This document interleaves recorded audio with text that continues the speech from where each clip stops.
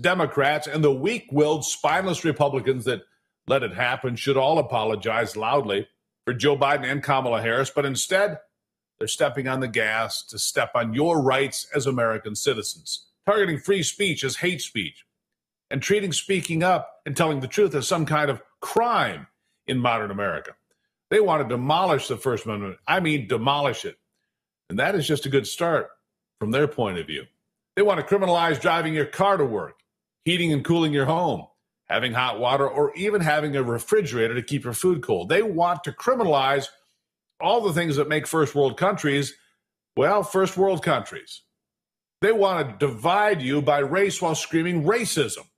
They applaud the lowering of standards under the misguided idea that somehow, by doing so, the world will be a better place. And that also feeds the fictional need of more diversity, equity, and inclusion, as if I picked my doctor based on race or gender. Newsflash, I don't.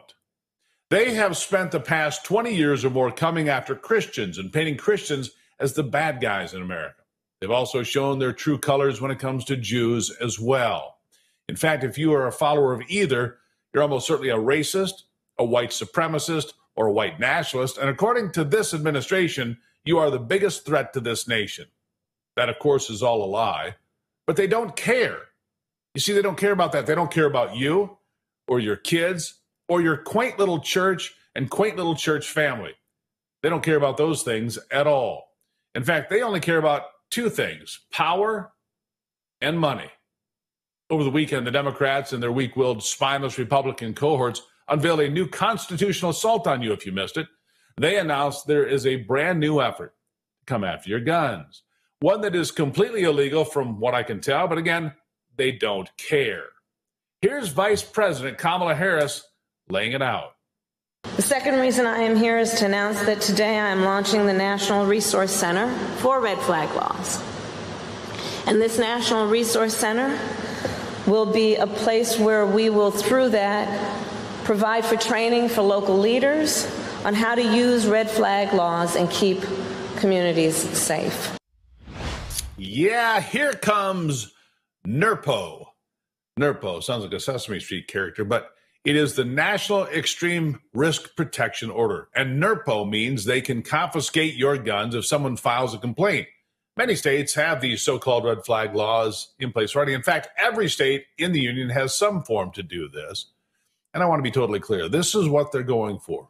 And I say they because this is not something Congress put together. This is not something your member of Congress or your senators voted on. No, this is another unconstitutional power grab by Joe Biden and his ever more lawless administration. So, okay, instead of coming right at you, they work around the edges. They're not going to come right at you and say, hey, we're going to take your guns. They're not going to do that.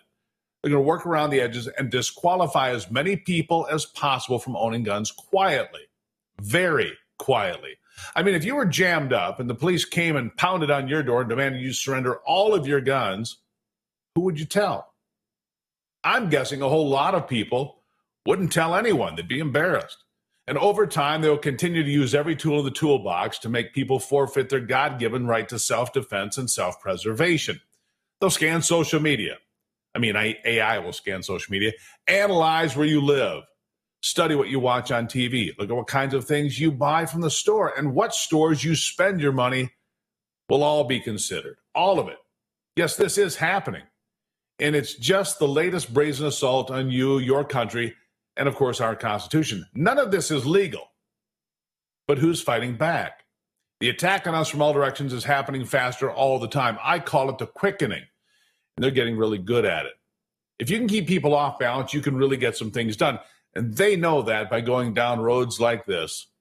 They have a shot at keeping power forever, which is the goal. It may not happen this year, but it's not that far away unless things change. You know that, and so do I.